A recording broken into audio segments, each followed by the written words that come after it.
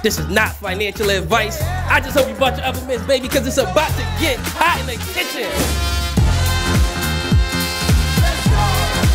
I've been in this business. I've seen people make millions.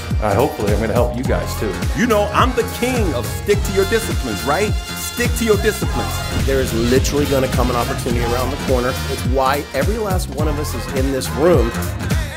Track what you do. Win or lose, you need to be tracking what you do. You need to know how you won, but more importantly, you need to know how and why you lost. Trade with the chart and not with your heart. That's how we got to do it. Teach other people how they can be better too. And that's what I want for you, and that's one of the reasons why I get on here and I do this every single day.